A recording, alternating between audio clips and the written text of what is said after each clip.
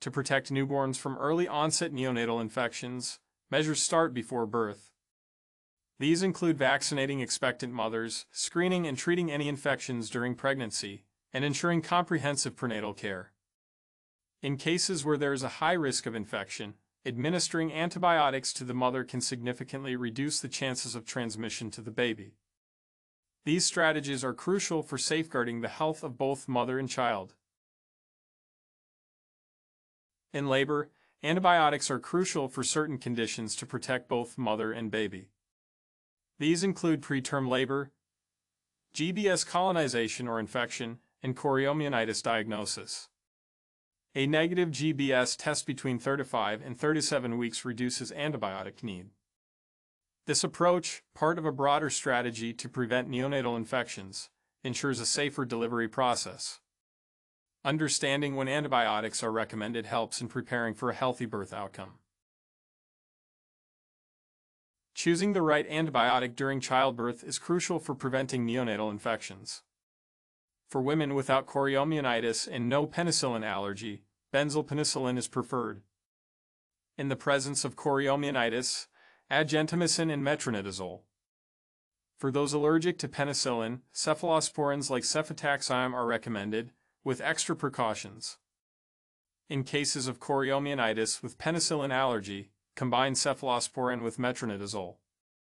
This guide ensures the safety of both mother and baby by tailoring antibiotic use to specific needs. In managing severe penicillin allergies during childbirth, the approach varies. For those without chorioamnionitis, vancomycin or another suitable antibiotic is used, targeting group B streptococcus based on local data or sensitivity test. When chorioamnionitis is present, the regimen is more comprehensive: vancomycin, gentamicin, and metronidazole, or an equivalent alternative, ensuring broad coverage. This tailored approach ensures the safety of both mother and child, adapting to specific health scenarios and antibiotic sensitivities. When labor begins or an infection is suspected, initiating antibiotic treatment promptly is crucial. For gentamicin, a once-daily dose is recommended, simplifying administration while effectively managing infection risks. Monitoring drug levels, especially for medications like gentamicin or vancomycin, ensures safety and efficacy, tailoring treatment to the mother's and baby's needs.